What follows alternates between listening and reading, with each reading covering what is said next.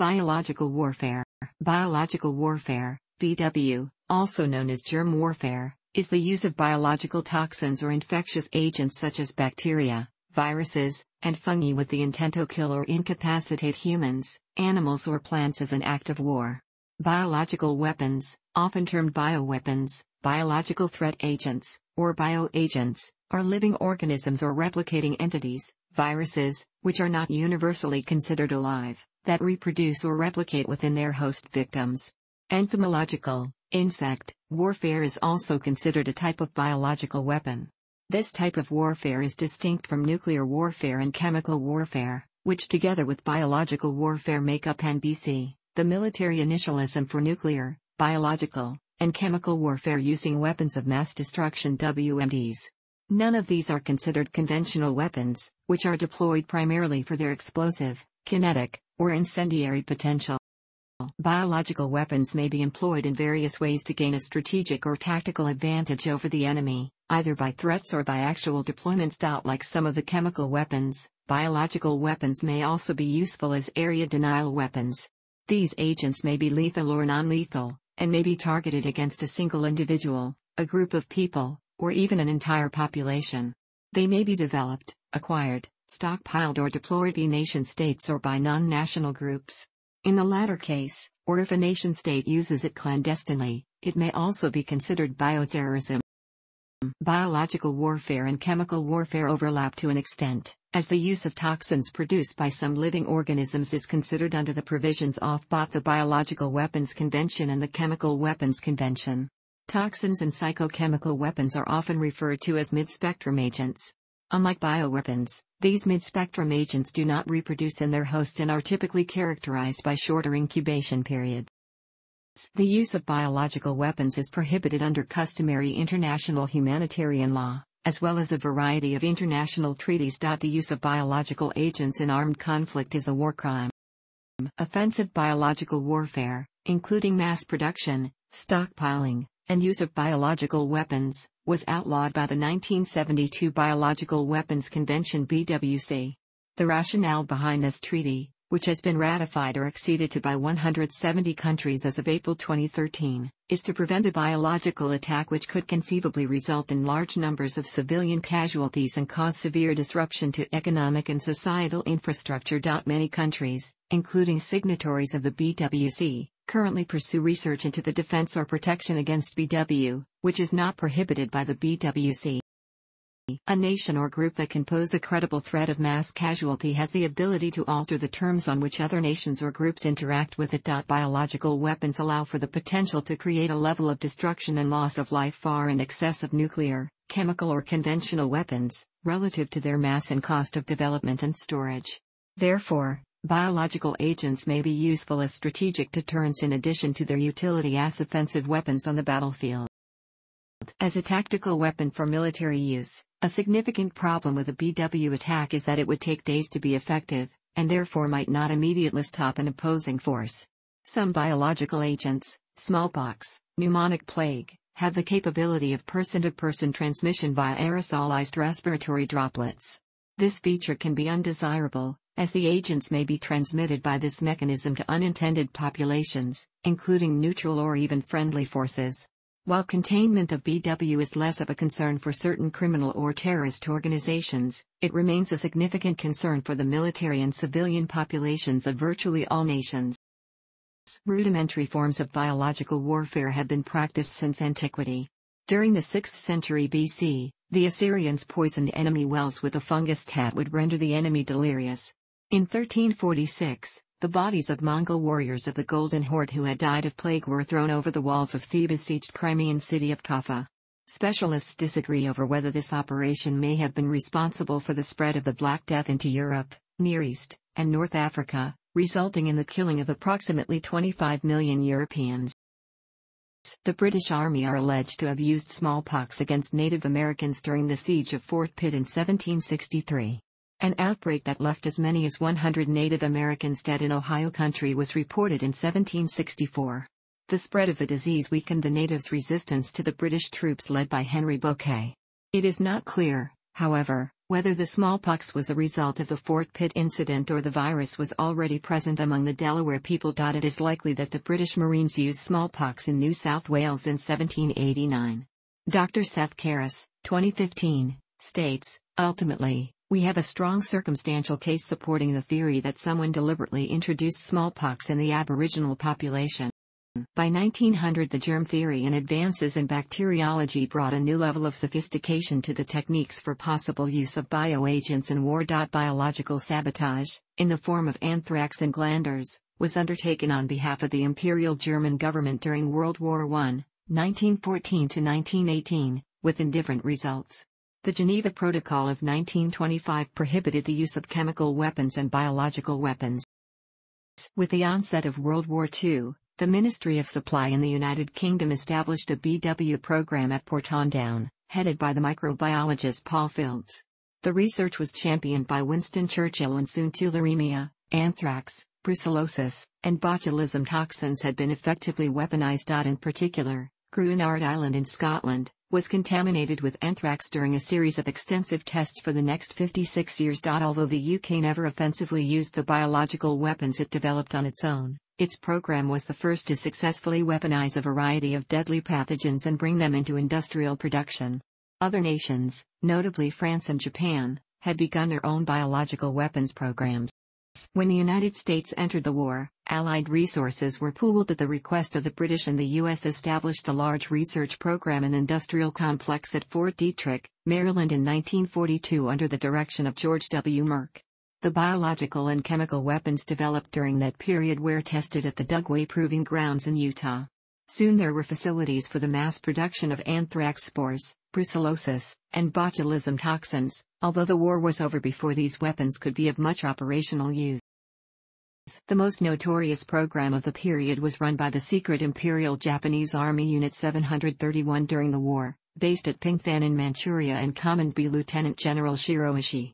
This unit did research on BW, conducted often fatal human experiments on prisoners, and produced biological weapons for combat use. Although the Japanese effort lacked the technological sophistication of the American or British programs, it far outstripped them in its widespread application and indiscriminate brutality. Biological weapons were used against both Chinese soldiers and civilians in several military campaigns. In 1940, the Japanese Army Air Force bombed Ningbo with ceramic bombs full of fleas carrying the bubonic plague.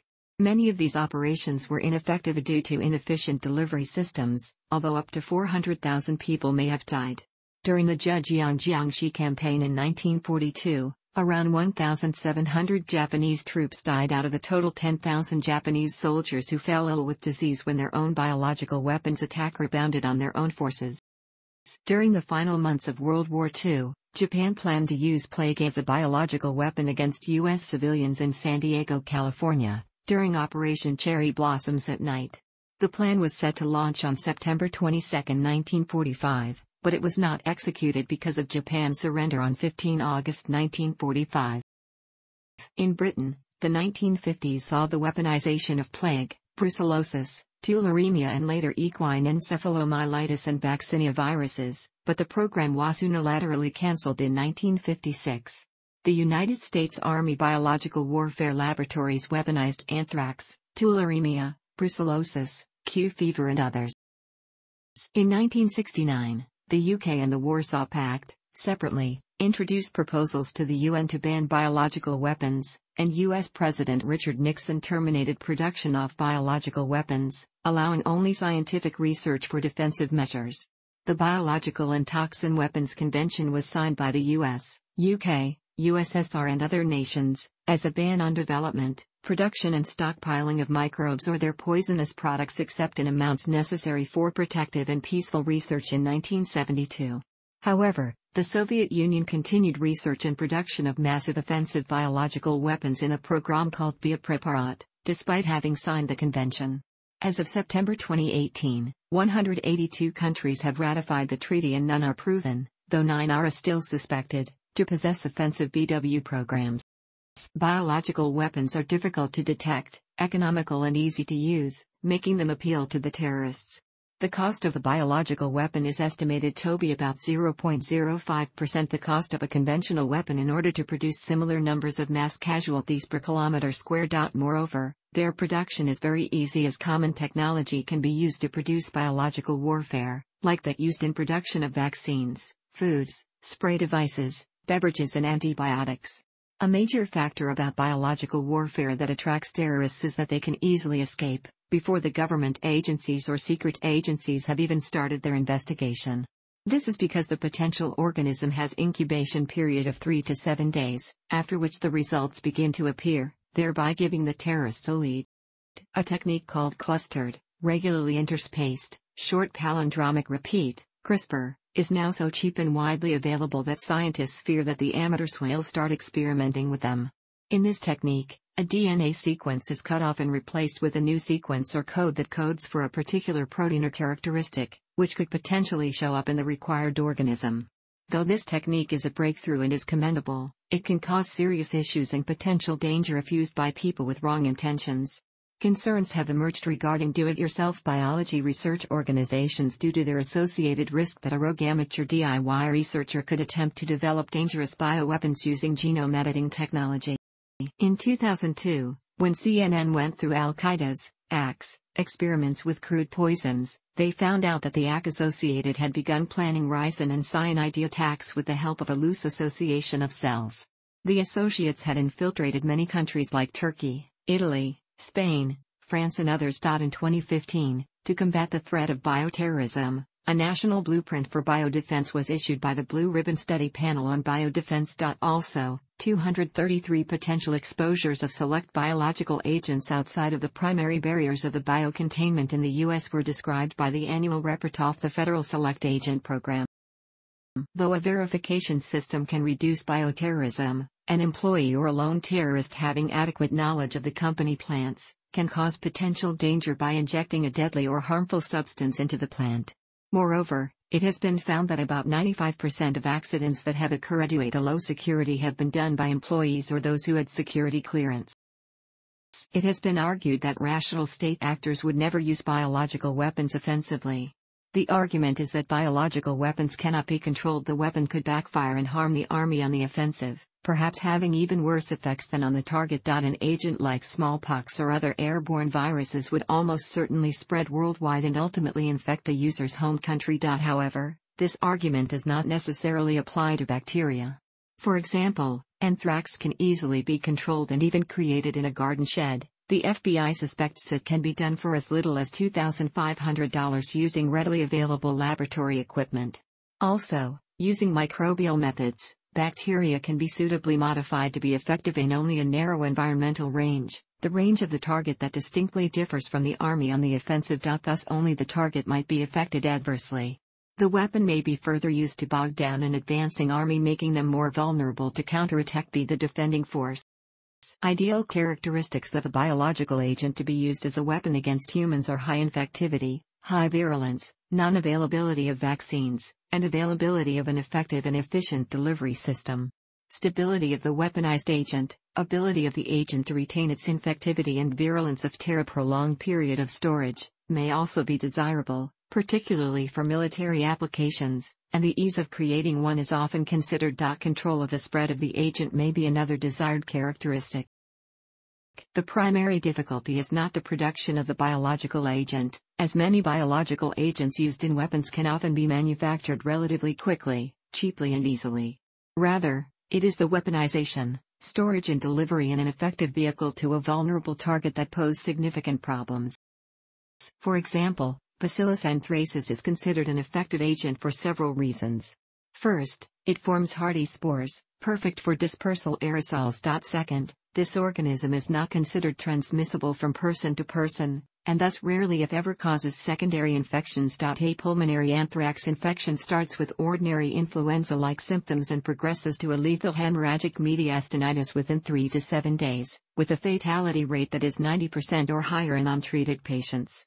Finally, friendly personnel and civilians can be protected with suitable antibiotics. Agents considered for weaponization, or known to be weaponized, include bacteria such as Bacillus anthracis, Brucella spp, Burkholderia mallei, Burkholderia pseudomallii, Chlamydophilus ithaci, Coxiella burnettii, Francisella tularensis, some of the Rickettsia especially Rickettsia proezekii and Merkettsia rickettsii, Shigella spp, Vibrio cholerae, and Yersinia pestis. Many viral agents have been studied and or weaponized, including some of the Bunyaviridae, especially Rift Valley fever virus, Ebola virus, many of the Flaviviridae, especially Japanese encephalitis virus, Machupovirus, Marburg virus, variola virus, and yellow fever virus. Fungal agents that have been studied include coccidioids spp. Toxins that can be used as weapons include ricin, staphylococcal enterotoxin B, botulinum toxin, saxitoxin, and many mycotoxins. These toxins and the organisms that produce them are sometimes referred to as select agents. In the United States, their possession, use, and transfer are regulated by the Centers for Disease Control and Prevention's Select Agent Program. The former U.S. Biological Warfare Program categorized its weaponized anti-personnel bioagents as either lethal agents, Bacillus anthracis, Francisella tularensis, botulinum toxin, or incapacitating agents, Brucella sui, Coxiella burnettii, Venezuelan equine encephalitis virus, staphylococcal enterotoxin B.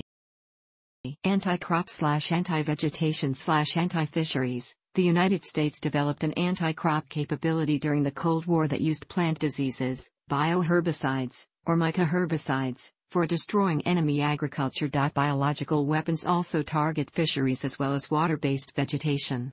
It was believed that destruction of enemy agriculture on a strategic scale could thwart Sino-Soviet aggression in a general war. Diseases such as wheat blast and rice blast were weaponized in aerial spray tanks and cluster bombs for delivery to enemy watersheds in agricultural regions to initiate epizootics, epidemics among plants.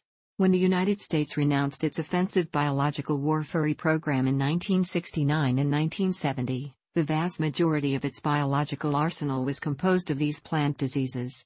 Enterotoxins and mycotoxins were not affected by Nixon's order. Though herbicides are chemicals, they are often grouped with biological warfare and chemical warfare because they may work in a similar manner as biotoxins or bioregulators. The Army Biological Laboratory tested each agent and the Army's Technical Escort Unit was responsible for transport of all chemical, biological, radiological, nuclear, materials. Scorched earth tactics or destroying livestock and farmland were carried out in the Vietnam War, cf. Agent Orange, and Elam War in Sri Lanka. Biological warfare can also specifically target plants to destroy crops or defoliate vegetation. The United States and Britain discovered plant growth regulators, i.e., herbicides, during the Second World War, and initiated a herbicidal warfare program that was eventually used in Malaya and Vietnam in counterinsurgency operations. In 1980s, Soviet Ministry of Agriculture had successfully developed variants of foot and mouth disease, and rinderpest against cows, African swine fever for pigs, and psittacosis to kill chicken. These agents were prepared to spray them down from tanks attached to airplanes over hundreds of miles. The secret program was codenamed Ecology. During the Mau Mau uprising in 1952, the poisonous latex of the African milk bush was used to kill cattle. Entomological warfare, EU, is a type of biological warfare that uses insects to attack the enemy. The concept has existed for centuries and research and development have continued into the modern era. EU has been used in battle by Japan and several other nations have developed and been accused of using an entomological warfare program. EU may employ insects in a direct attack or as vectors to deliver a biological agent, such as plague. Essentially, EU exists in three varieties. One type of EU involves infecting insects with a pathogen and then dispersing the insects over target areas. The insects then act as a vector, infecting any person or animal they might bite. Another type of EU is a direct insect attack against crops. The insect may not be infected with any pathogen but instead represents a threat to agriculture. The final method uses uninfected insects, such as bees, wasps, etc., to directly attack the enemy. In 2010 at the meeting of the states parties to the Convention on the Prohibition of the Development, Production and Stockpiling of Bacteriological, Biological and Toxin Weapons and their Destruction in Geneva's sanitary epidemiological reconnaissance was suggested as well-tested means for enhancing the monitoring of infections and parasitic agents, for practical implementation of the International Health Regulations, 2005. The aim was to prevent and minimize the consequences of natural outbreaks of dangerous infectious diseases as well as the threat of alleged use of biological weapons against BTWC states parties. It is important to note that most classical and modern biological weapons pathogens can be obtained from a plant or an animal which is naturally infected.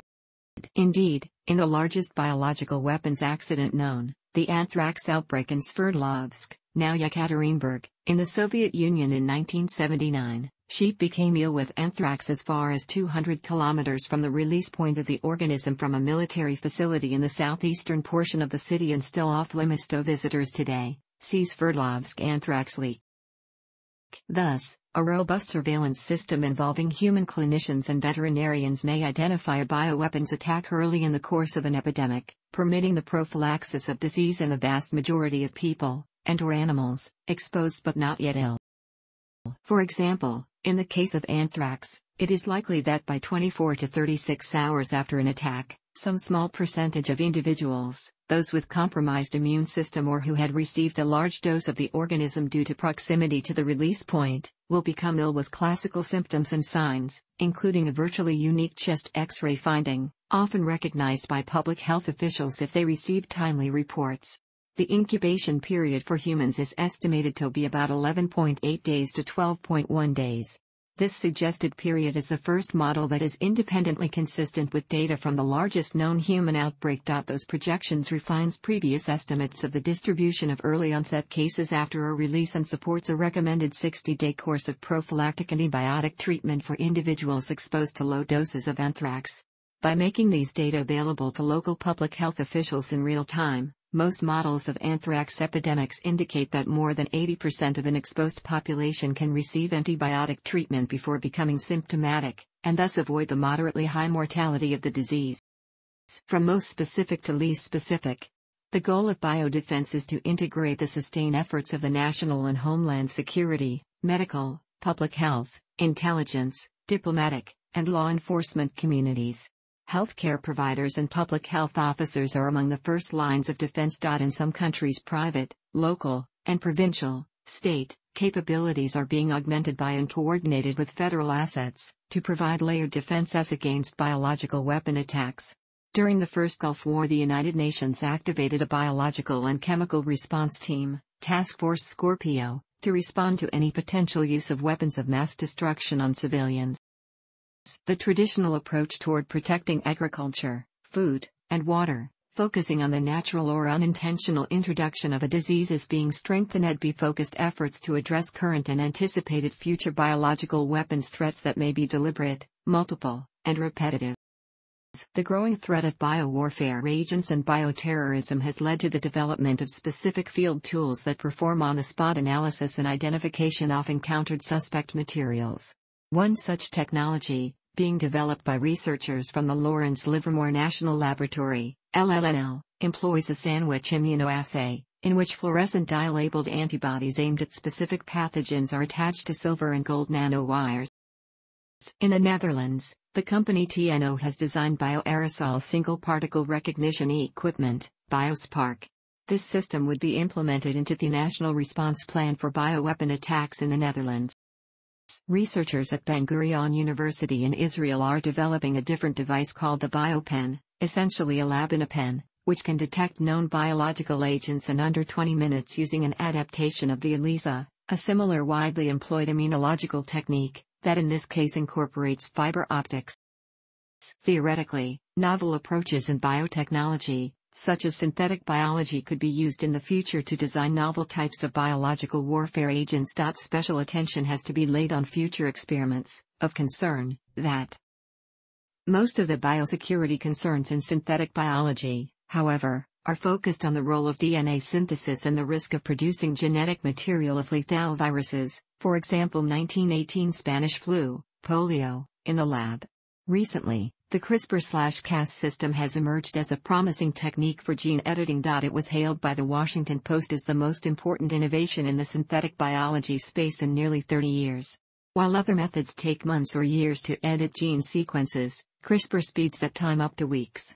However, due to its ease of use and accessibility, it has raised a number of ethical concerns, especially surrounding its use in the biohacking space. PASM bioweaponeers, writers and activists. Thanks for watching. Don't forget like the video and don't forget to subscribe.